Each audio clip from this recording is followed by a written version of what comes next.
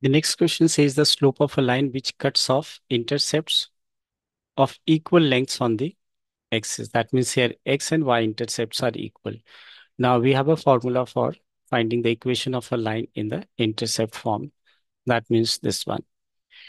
Now if I use this relation here, according to the question, a and b are equal. Now replacing a with b or b with a, we get x over a plus y over a is equal to 1. For further simplification, I can write x plus y is equal to a, or x plus y minus a is equal to 0. Now, for finding the slope, it is equal to negative coefficient of a over positive coefficient of y. That means this is a and this is b. Right. Comparing this in the standard form, that is ax plus by plus c is equal to 0, we can say that here a is 1, here is a is 1, and b is 1 again. So we get m is equal to -1. So they are just asking for the slope, so we'll say -1.